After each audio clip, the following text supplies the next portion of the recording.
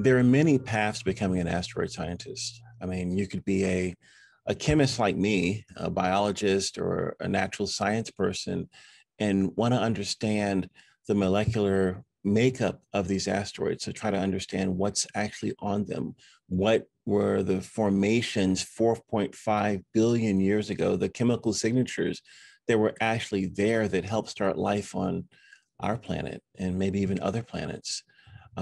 Geology is another path, being a geologist and understanding these rock formations and how they were actually formed, how they broke off of other planetary systems and were put in these orbits, or an astrophysicist, a mathematician, understanding the trajectories and the orbits of these hurtling and tumbling rocks full of metals and gases and things. And so there are many paths, but I think the most critical path